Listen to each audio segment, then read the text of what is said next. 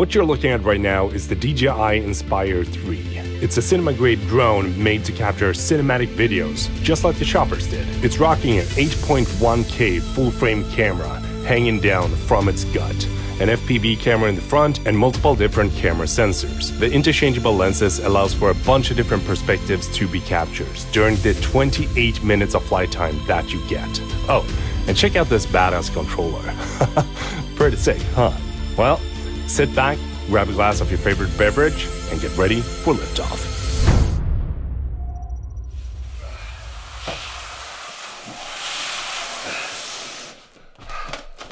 What I got in this box is something that is very, and I mean very, expensive. And I have no idea how to use it.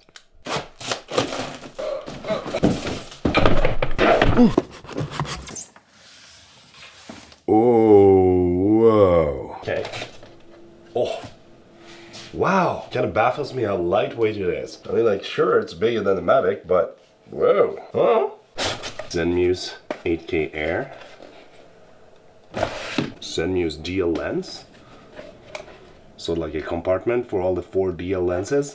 Oh, do you see how big this is? I have big hands, but wow, this is like an iPad mini. We have the FPV camera in the front. Let's see if it's the same connection like on the Ronin 40. No! I have to see if this actually is the case though, because I'm not entirely sure until we try it. Well, Ronin 40, Inspire 3. That's a bummer. I really do appreciate the fact that DJI is trying to come up with new things that can help us as creators. But I remember when I got the Ronin 40 and I was super hyped on being able to have that camera on the Inspire. I would love to hear your opinion on this. Not only is the camera not the same as the Ronin 40, but take a look at this. Because the thread for the batteries is not the same either. So that means that you can't use these batteries on the Inspire 3. And you can't use these batteries on the Ronin 40. Whatever happened to backward compatibility? Right? Quick start guide. Press 5 times to raise the drone and then attach the camera. Smack. Need to use a little bit of force.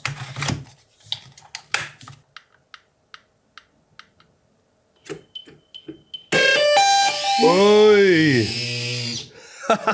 How cool is that? Okay. Red against red. Ooh. Steady. Ooh. Welcome.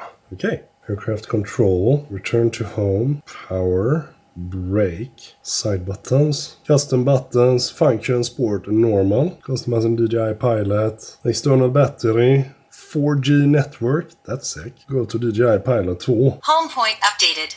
Enter camera view. Oh, so that's the gimbal camera. But if you press this button, then you sort of like get the FPV camera instead. It's much easier to see what the drone is doing. 8.1K? That is wild. I guess, as they would say in a spy movie, this is way beyond my pay grade. Touch focus. Nice. As you can see up here, we have a lot of different parameters that we can adjust on the drone. Nice. Hello. Okay. We gotta take this out for a spin. Check this case though, it's very nice. Especially when you flip it together. Smack. Smack. A nice rolling case.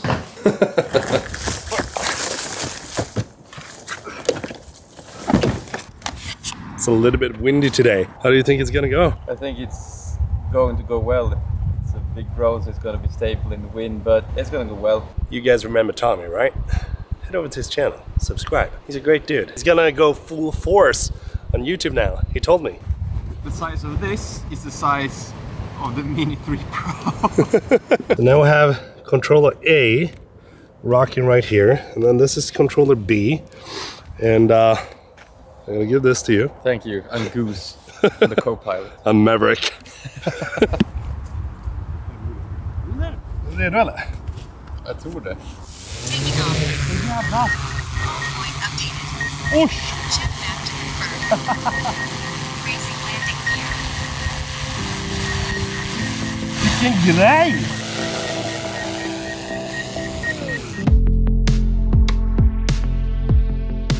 Oh shit vilken... Nej, det här var obehagligt.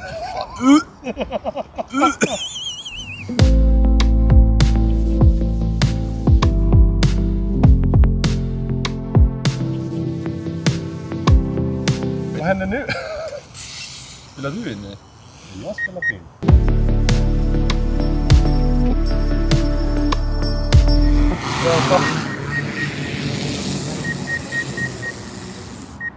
Jag förstår ingenting. När jag skulle börja spela in så vart allting bara bli. We gotta figure things out. I thought that this would be exactly like flying a Mavic, but it's a little bit more complicated.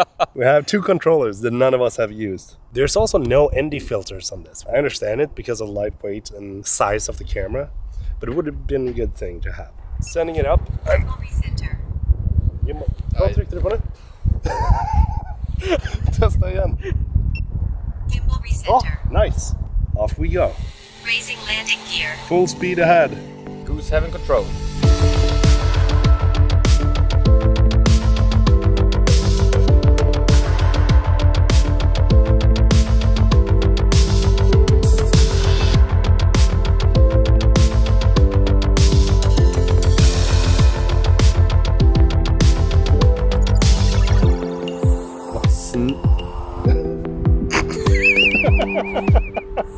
It was like, I'm going to land now, this is a big size drone, it's going to go slow and steady. Woo! How do you feel flying that? Scared. It was really fun, but the weirdest thing was that when you're used to flying a regular drone, you see through the camera. But now you have an FPV camera and it's blowing outside, so it's like twisting and turning and you have no idea. I found it very hard to control the gimbal at the same time as you were flying. Did you feel the same? I felt exactly the same. I think you need to have a plan of what you're going to do to have it under control. I think that having a plan when flying a drone this size is definitely important, because then you're going to be able to capture way better footage than what we just did. I don't know about you, but I think we need to dive a little bit deeper into this.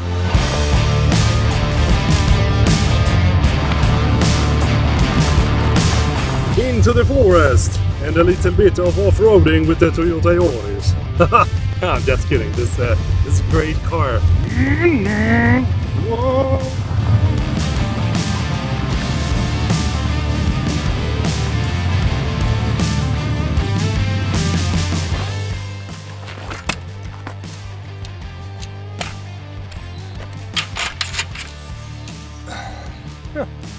What I got here is the DJI RTK2. And if you're anything like me, then you probably didn't know what RTK stands for, but it stands for real-time kinematic. And if you compare this to regular navigation systems, then real-time kinematic is roughly 100 times more accurate. So that means that when using this unit together with an Inspire 3, you're going to be able to do repeatable routes. So if you want to make sort of like a daytime to nighttime kind of shot, then this unit will allow that. But it's also very important that you know where exactly you place the unit, because if you want to do a repeatable shot, then you gotta place it in the exact same spot. And using this unit not only allows you to do the repeatable routes, but you're also gonna unlock Waypoints Pro and also 3D Dolly. Let's boot this thing up, shall we? There we go. Wow. We're just gonna go in and connect the RTK. Let's see, there we go. Finding, connected. There we go. Nice. All right, let's see if we can take off.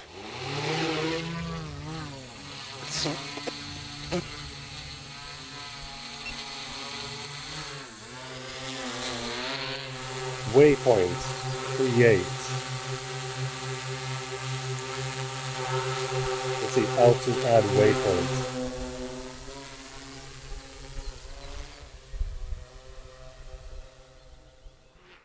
Oof.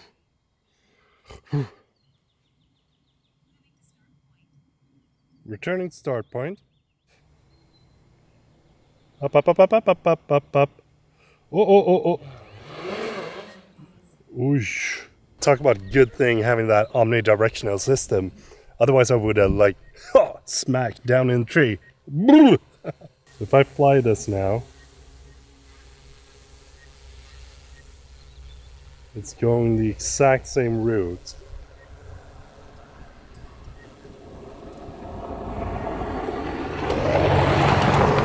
I was flying. That is so cool. So now you can just trust the drone doing its thing, and I can record this cool pickup, get a nice pan of that.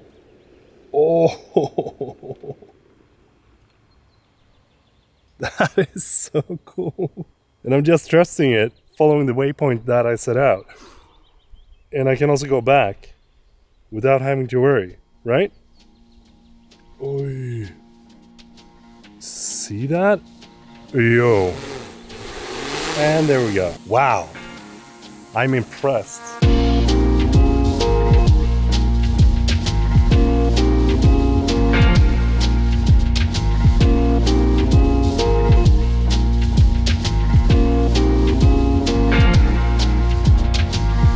At first I thought you had to remove the gimbal every time that you turn it off, but it actually has the same kind of feature as a regular DJI drone. Just press once, hold it down. It turns off in this mode, which means that you can hot swap the batteries just by pressing this. Bam! Whoop! And then you have 2 batteries ready to go. Quick note, I didn't know this when I was out flying. You don't even need to power off the drone when you're switching batteries. So you can actually switch the batteries once the drone is up and running. That is sick. Okay, back to the forest. Something that I really like is that you can still use the SSD from the Ronin 40 and check how smooth it just goes in there.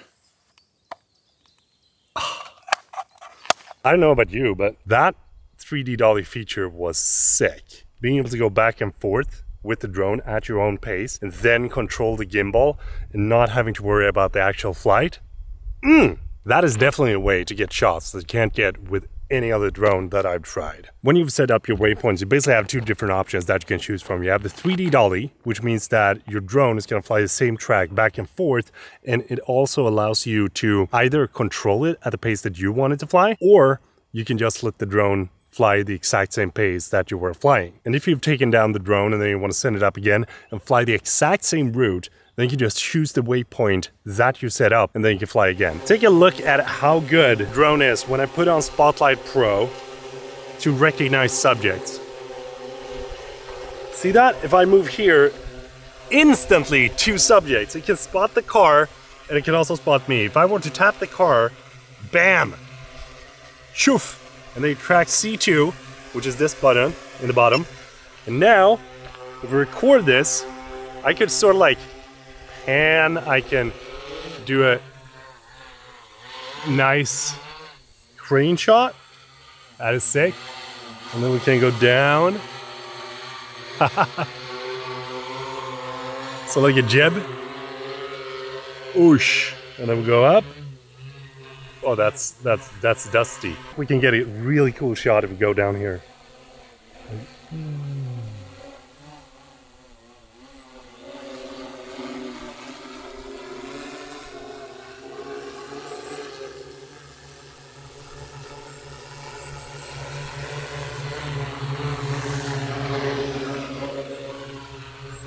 That is so cool. I don't know about you, but Spotlight Pro? Oof.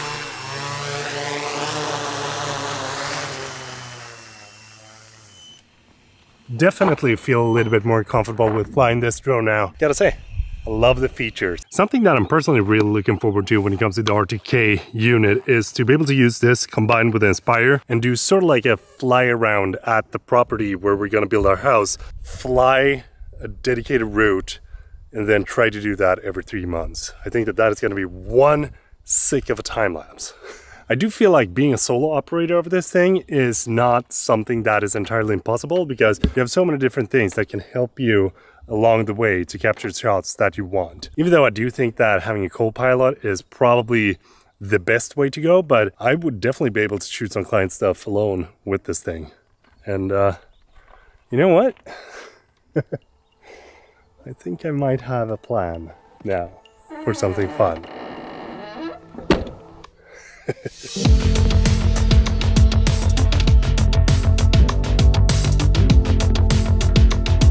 So we have the subject right here, which is my shitty Toyota Yaris, but we're gonna try to make it look epic. And to help me shoot this, I got Adam and Daniel. Adam is going to be the second pilot, and Daniel is going to be the chauffeur of the so-called epic Toyota Yaris. First time flying the Inspire 3. Yeah, a little bit scared, to be honest. How do you feel driving the Toyota Yaris? Yeah, I think the Toyota is gonna go... Yeah, it's a NASCAR. Yeah, it's a NASCAR. It's a NASCAR, yeah. I'm gonna be the pilot, and he's gonna be my co-pilot. If you ever flown the Inspire 2, you know how bad that FPV camera is. Here you can hardly tell the difference between the real camera and the FPV one. Sick.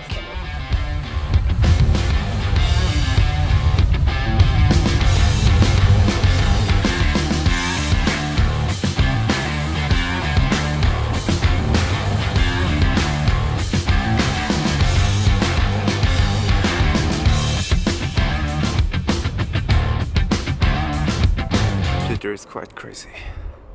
He flies like a maniac. I love it. First couple of shots felt good. Now we're gonna fly along the bridge with a 50mm lens.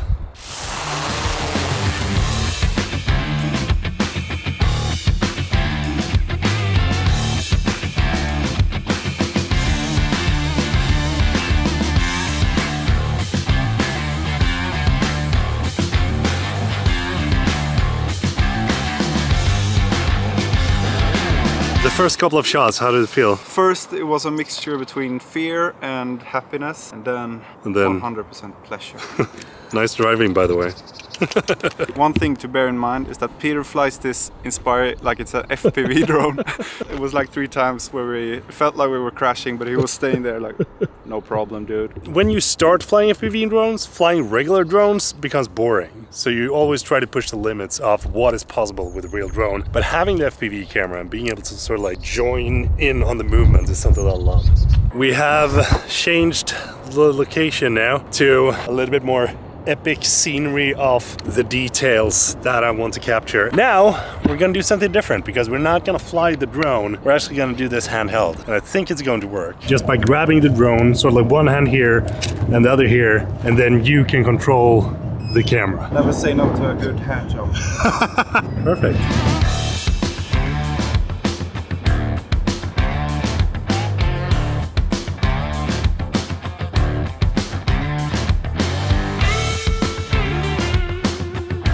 I'm currently controlling the gimbal that Adam is running with. But it looks good though.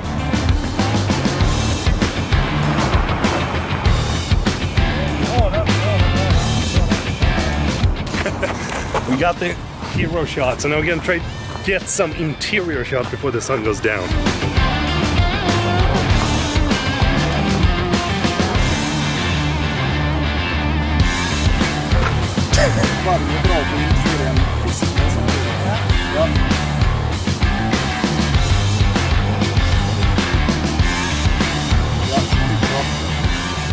What do you think, Gubbs? We're gonna call it today? Yeah. Ska jag hem och klippa, ja? Att jag ska! I think it was very fun to shoot this commercial together with the Inspire. I haven't even edited this together yet, but looking at the footage just through the controller, it looks great.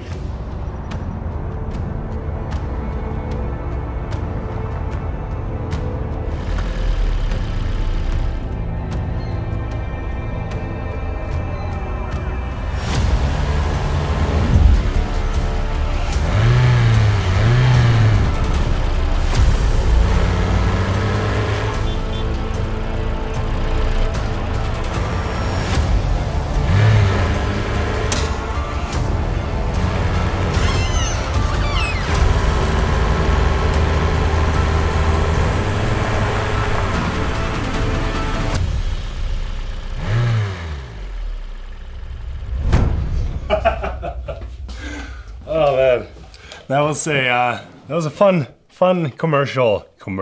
The most stupid idea. But first I was thinking like, should I get a badass Lamborghini to shoot this, or just use my crappy Toyota Yaris? And I ended up going for the Yaris. So after using the Inspire 3 now for a couple of weeks and doing the shoot with Yaris, I thought I'd share my final thoughts on this drone, because this is a huge step forward when it comes to aerial cinematography. And the first thing that really baffled me with this drone is the sense of security and the reliability off it, because I've been flying now for couple of weeks and it makes you feel safe when you're flying it, which is sick, especially considering this drone of this size and what you can do with it. But having the omnidirectional sensors all the way around the body means that you can go into really tight spaces and still feel comfortable with flying the drone. I mean, like I went out to the forest flying in tripod mode along the road. It looked so good, and being able to combine that with a subject and then having sort of like 3D dolly, if you want to use that, that is one hell of a tool to use when you're making movies. The next thing is the dynamic range of the camera. I know that, for example, my A7S III has a really good dynamic range, and if you go up to 12,800 ISO, you have sort of like this dual native gain, I think it's called, something like that. With the Inspire 3, you have a dual native ISO at 800 and then 4,000. When we were shooting the Yaris commercial, we started out shooting at sunset, and then it sort of like only got darker from that point on. Even though we switched up the frame rate and doubled the shutter speed, we were still able to pull all the lights from the shadows and bring those shots back to life, even though we shot them a little bit underexposed. I personally thought there would be a lot more noise in the footage when I started fiddling around with it, but since we shot everything in RAW, it looks incredibly good. And the only downside with shooting in RAW, as it is with any sort of camera, is that you got to do a lot more post-processing in order to make it look good compared to if you were shooting in picture profile or shooting in sort of like another compressed. Something that I really like is having a wide angle lens on a camera like this, and being able to use the new 18mm lens definitely gave me a different sort of perspective, since most drones are usually at 20 or 24. It's a little bit of a difference, not that much, but being able to combine the 18mm for those big environmental shots and then 50mm for those like parallax and really detailed shots was sick. But shooting in 8K with the 50mm lens also means that we could crop in a whole lot without losing any sort of resolution. And since me and Adam was piloting the drone together, we didn't use the Spotlight Pro or anything like that. But if you were to fly on your own, you would be able to just mark a track and then start tracking the subject that you want to shoot, which is sick. So if you want to learn how to edit the way that I did with that Toyota Yaris commercial, then I'm gonna drop a link to my Final Cut Pro course down below, and I would love to hear your thoughts on the Inspire 3 in the comment section down below. Join in on the discussion, and if this is your first time here, don't forget to subscribe and like the video if you enjoyed it. Peter from Sweden is gonna say goodbye. Thank you for watching, and I will see you in the next video.